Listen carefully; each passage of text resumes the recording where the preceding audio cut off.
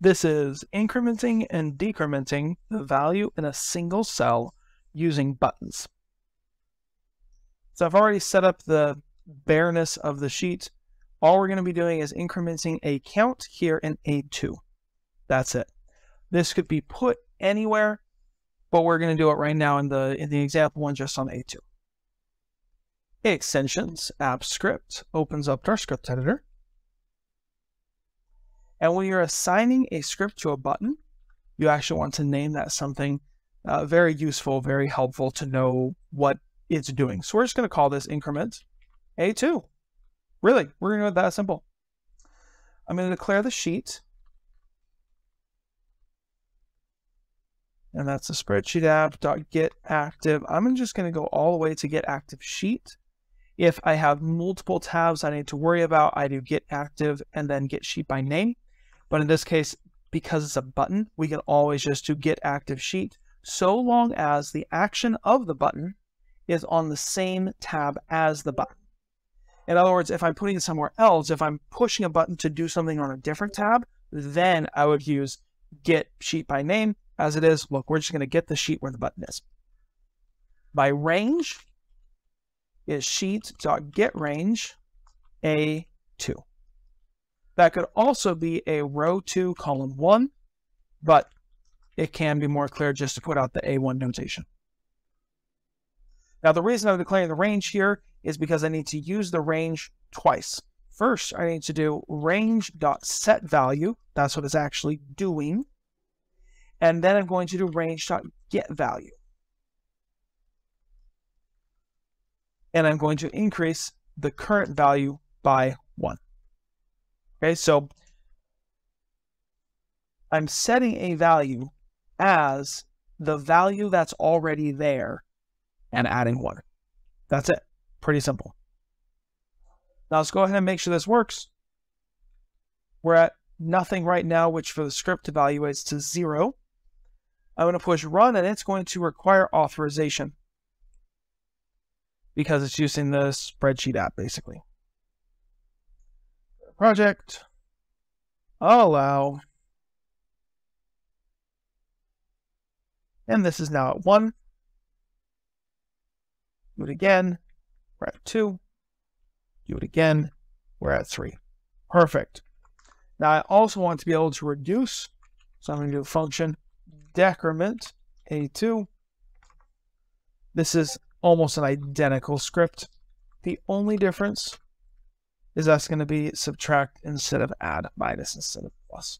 But otherwise, the same sheet, the same range, and the same methodology. Set value of the current value minus 1.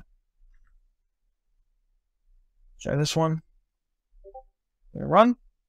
You'll notice it doesn't ask me for authorization. The script project has been authorized. So I don't need to authorize it again. Right? It's not per function, it's for the entire project. And now we're at 2. And now we're at 1.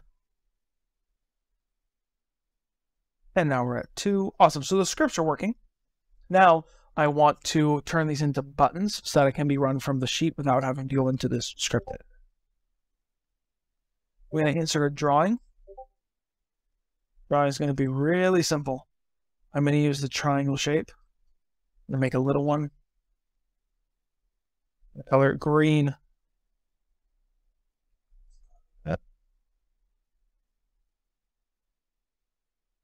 Here. And then insert drawing.